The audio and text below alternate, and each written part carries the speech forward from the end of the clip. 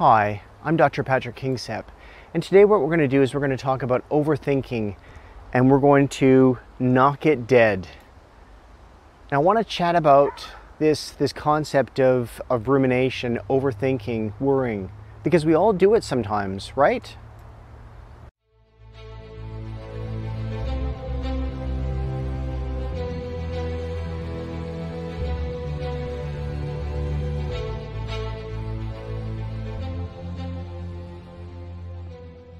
Now, last week's argument with your friend, the last words you spoke to your grandfather in the hospital, the team speech you gave at work, your previous performance appraisal, a conversation you had this morning.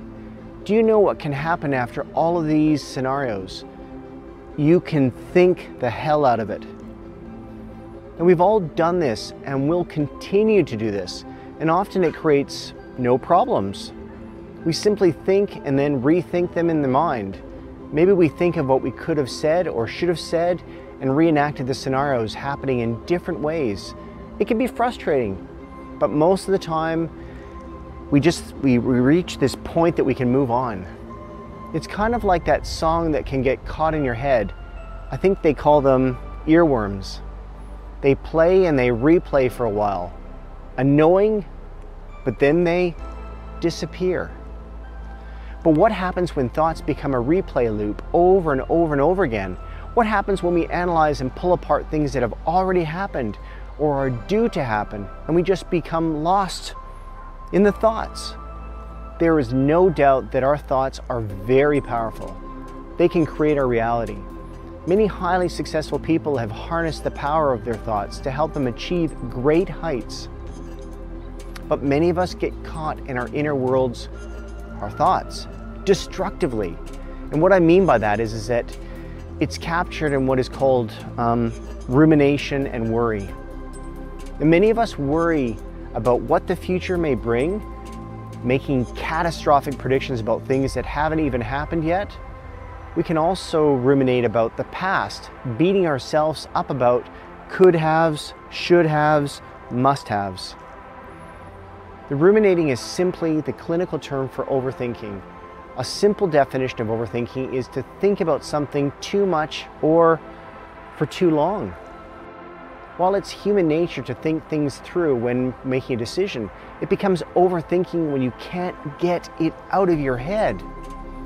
Now, everyone does this sometimes, but when you get caught in a revolving loop of thoughts, it can be a red flag to do something about it. Maybe you're berating yourself for going to a family lunch because you caught COVID there, or you're going over and over a tough Zoom call you had and are likely ruminating, and this just can be, quite frankly, just exhausting. And ruminating and worrying is not the same. Worry can be helpful in some instances. The reason being is it can lead to behavior or action that might reduce the risk. An example may be a parent who hears that her child is attending a party unsupervised. The worry that may develop from this can lead to the action of making inquiries of whether adults will be in attendance and a decision on whether their child should attend or not. In today's climate, it may be hearing that a gym you've been following is not enforcing mask wearing for COVID concerns. And your action may be, well, look, I'm not going there. Overthinking can be linked with unhappiness. Unlike worry, which can lead to effective and helpful actions, overthinking or rumination is an endless loop you can get stuck in. It can also lead to sleepless nights, tossing and turning as you think and then rethink. It might feel like your brain it's just not turning off. Overthinking can lead to increased stress and difficulty making decisions, and also problem solving. Often the thoughts you're thinking, they're simply just not rational. But there is light on the horizon. Remind yourself you're not alone, and you were not born an overthinker. It's a habit or pattern you've developed, and just as habits can be learned, they can be unlearned as well. So let's get into a few ways to put overthinking to bed, but not in your head. The first point is opening your eyes and sorting it out. Now, what I mean by this is becoming aware of what you're doing. The first step is to become aware that you're overthinking things and caught in repetitive thoughts. Once you know this, you can choose to change your thoughts to problem-solving ideas. An example would be a repetitive thought revolving around, "I can't believe that they did this to me," which can be changed to, "What can I do to try to stop this happening again?" And the second point is, "Hey, look over there." Distraction is the key here. Redirect yourself to something that demands your complete focus of attention. Pull out a new recipe to cook, read a good book, watch a show on TV you enjoy, do some exercise. Many people have told me that running or a short burst of intense exercise moves them away from ruminating. Choose something to break the compelling pull to a ruminative thought pattern. And the third point is getting it out of your head. Pull out a piece of paper or put your fingers to the keypad and journal it out. This can be particularly helpful when caught in a thought loop and trying to go to sleep. Turn the light on, get it out of your head and onto the page or the device, and then put it away. It helps to distance yourself from your thoughts. And the fourth point is be here now.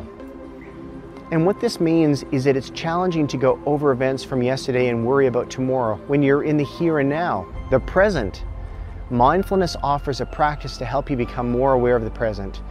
It does involve dedicated practice and persistence, but mindfulness can help you decrease unnecessary time spent overthinking over time.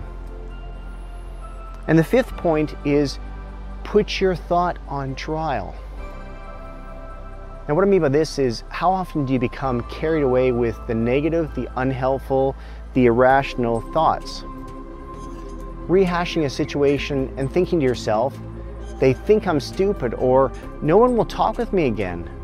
Sometimes we need to understand our thoughts are exaggeratedly negative.